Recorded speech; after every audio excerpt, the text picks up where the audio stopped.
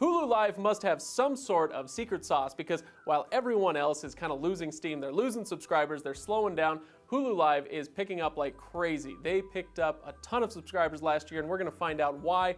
But first, make sure you subscribe to our channel and hit that bell icon so you're notified when we have videos every Wednesday and Friday. And today, make sure you check out the last video we did. That's how to watch all the Marvel movies for cheap. The reason I want you to do that is because first of all, it's an awesome video. And second of all, we're giving away a TCL Roku TV and I don't want you to miss out on that. So go check out that video above. All right, let's dive in.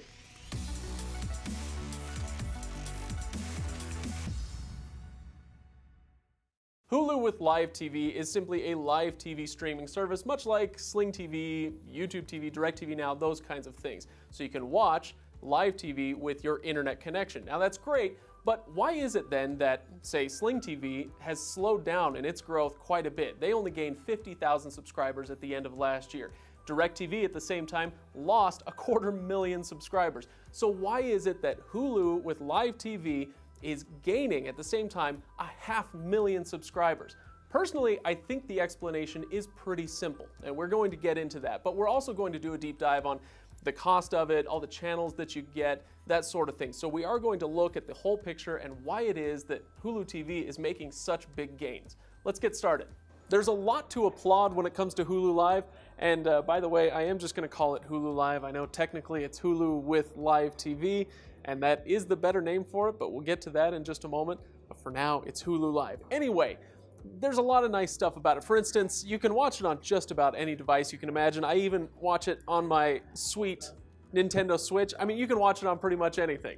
So it's great that way. But I'm going to run through a few of the reasons why I think Hulu with Live TV, Hulu Live, has their kind of recipe dialed in, why it's so attractive to so many people. However, it's not all sunshine and roses, unfortunately. There are other things to be aware of. It's not just the pros. I would put some of these things I'm going to talk about on the con side. However, a lot of them aren't as big a deal to a lot of people. They're just things that you want to be aware of. You don't want to be taken by surprise. For instance, yes, I can watch it on a lot of different devices like my Nintendo Switch, but if I want to watch it simultaneously on a lot of different devices, I can only do 2 devices at once. If I want to do up to 5, like if I have a whole family who's wanting to watch Hulu Live, then I'm going to need to pay an extra $15 a month. And we'll come back to that. The first thing that we'll look at is channel count. You get a lot of bang for your buck here. 67 nationwide channels for your $45 package. That is quite a bit of value as far as channel per dollar. You also get local channels. Now, I can't factor those in because that's going to depend a lot on your geography and what your market allows as far as what's available on Hulu TV. So, a lot of channels, that's a great thing. However, 67 channels is good as far as a cost per channel, but you are missing some key ones. You don't get any Viacom channels, so MTV, BET, Nickelodeon, those are out. And there's another big one, which really they ought to add, AMC, which, I'm sorry, AMC should stand for A Magic Channel. It takes us to a place where we ache to go again. Now, next up is live sports. Hulu has been doing a big push recently marketing their live sports capabilities. They have built a really great interface that allows you to follow individual teams, different sports, and it kind of lets you keep track of everything that you want to keep track of, whether it's college football or NBA or whatever the case may be. It's a great interface that allows you to do that. However, the interface may be great and they do have live sports, but just be aware that you're not getting any more live sports than you would anywhere else. They're just talking about ESPN, ESPN-2, Fox Sports, all that kind of thing. So yes, they do have live sports, but you're not getting more than you would otherwise. It's just that interface. Next up is content curation. This is another big one. Now, if you're not familiar with exactly what this means, this is all those things, you see those categories, it's like recommended for you. Basically, Hulu does a really great job at recommending new TV shows and movies for you. So they've built that into Hulu Live as well. It's fantastic.